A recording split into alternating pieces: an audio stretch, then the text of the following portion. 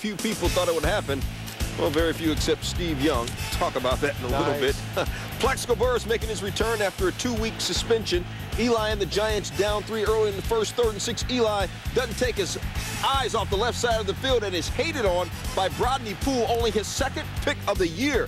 Hey, Chris Carter, give us an EA Sports virtual playbook and what Eli got to do. The thing I think that has coaches and other people who watch the National Football League ecstatic about Eli Manning is his ability to utilize the pump fake in the passing game. Now, the Giants have never been known to have a great passing game, but what this does is allow Eli the opportunity to pick out which receiver he wants to throw to and deliver the football on time. One thing, Cleveland Browns, you need to be aware of, you got a young secondary, and this is the type of thing that drives young secondaries crazy. Manning and the Giants back to work, down 3-zip, pump fake, finds big Kevin Bossman inside the Browns 35. But Manning's QB rating only 57.1 for the game. Later in the drive, 1st and goal, Brandon Jacobs in at 6'5", 260. Look out. That's determination. That's how you run. That's not determination. That's determination. Just size. It's size and determination. When they both come together, it's a beautiful thing to watch. His 4th rushing touchdown of the year. Next Browns possession. Anderson, Braylon Edwards. That's Buck, y'all. Buck is when internal artistry meets physical expression. 70 yards, longest pass play of the season for the Browns. Steve, how did it work? Well, he just gets outside the pocket, Derek does, and just heaves it as far as he can. He needs a little bit more. He has an easy touchdown. Brilliant does a nice stem move with that. Look at that step right there. Gets a corner to bite, off balance. Now Braylon uses his speed to get all the way down the field. Boy, he turned Aaron Ross round and round and round. 2nd to go, big fella, big touchdown. Jamal Lewis, his 60th career touchdown. Browns take the lead 10-7. Next Browns possession, Anderson getting his hook on with Darnell Dinkins. Dinkins' first catch of the year is a touchdown. Steve, use the ESPN axis and school us. Look at the 2 safeties. They're going to double outside. Now Derek's going to use his eyes to keep that safety down on the left side of your screen, and the inside receiver's got to beat the middle linebacker. It's a mismatch. Derek knows it, lets the ball go.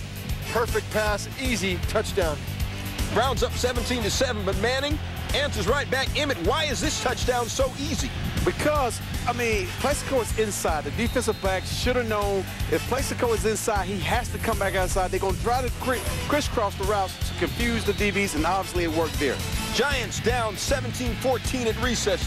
3rd quarter, Manning deep for Plaxico Burress. The ball goes way over his head. Easy pick for Brandon McDonald. 9-9er, 6-6er. Steve, what happened? It's just pure miscommunication between a guy that was, out last week. He obviously thought maybe he was going to go to the go route. Plex went to the post. It's an easy interception when you make that miscommunication. Led to a Browns field goal. 4th quarter, Anderson, Edwards, half some. Braylon, 16 touchdowns last year, only his 2nd this year, but he did get the slam dunk, and the Russian judges gave him a 9.8 for the dunk. Take another look. Edwards shakes Ross again. Ross fell down, couldn't get up. Looked like he was injured. Touchdown for Braylon. Coffin and the Giants down 27-14. Next, G-men possession. Manning trying to lead him. Finds Burress, who makes the catch. 4 catches, 58 yards for Plaxico. That one gained 17. Later in the drive, though, inside the Browns 10, Manning pressured, gets intercepted by Eric Wright. And here we go. 94-yard touchdown. 4th longest interception return for a touchdown in Browns history. He got that look, doesn't he? Steve, what? Manning tried to throw off his back foot. Why is that tough? In the red zone, everything's compressed. You've got to be able to drive the football. You're going to get undercut by the DB like that, and you're going to end up. And look, if you're going to throw the interception, Stu, you better go make the tackle. That was the key.